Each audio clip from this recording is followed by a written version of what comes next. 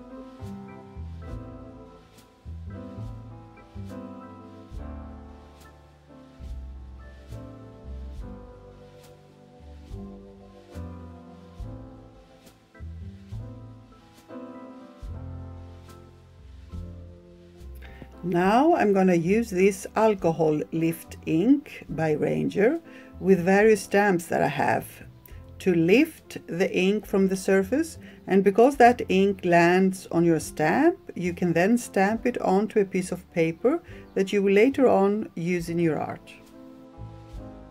One thing to keep in mind here is to always clean your stamp very well before using it on this pad. I didn't do that, so you see that my pad got pretty dirty. You have to gently dab on the lifted image with a piece of kitchen paper to make it more visible.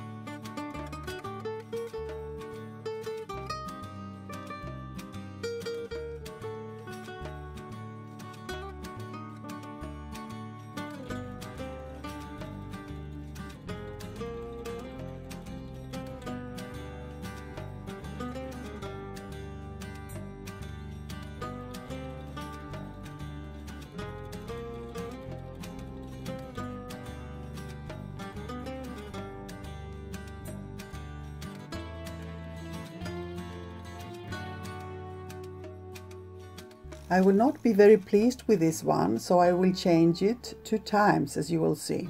And I think that the reason to why I didn't like it the first time is that the background color I stamped on was too light.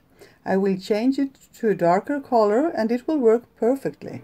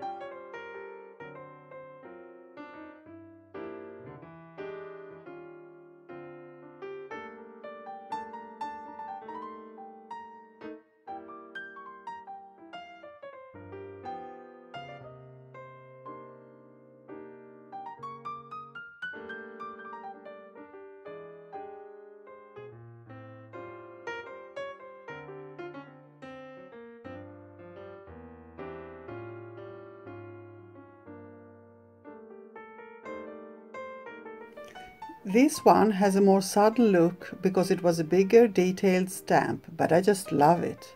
And I have to share with you that this mermaid stamp is by Andrea at Creative Creations, an awesome artist that you can also find here on YouTube.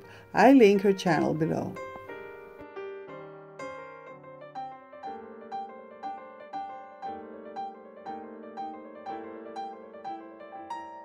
Now I'm cutting out some craft paper in matching colors to create a border around my cards. And I fold some white cardstock to create my card bases. I never really measure when doing cards because it doesn't matter what size they turn out. I can easily make matching envelopes using copy paper. And as I have a tutorial for that, I will link it below.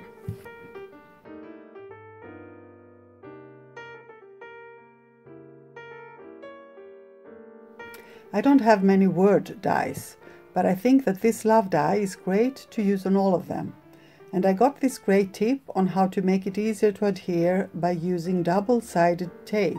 So I tried that and it was so easy and fast. So here I'm showing you that. It really makes things so much easier. I'm using a tape runner to put it all together. And you can see how easy it is to adhere the love die because of the double-sided tape.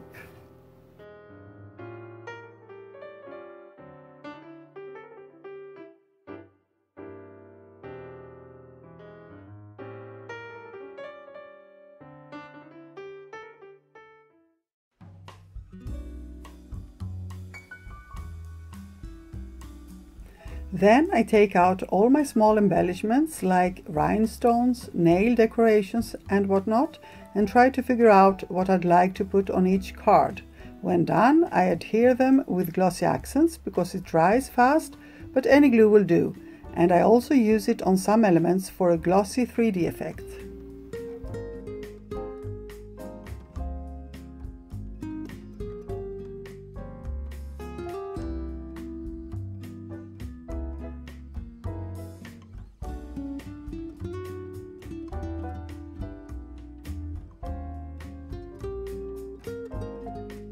And this is it. This was my first play on Yupo paper and I'm really pleased with it.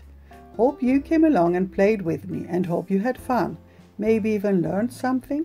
Thank you for being here and don't forget to like and share this video if you enjoyed it.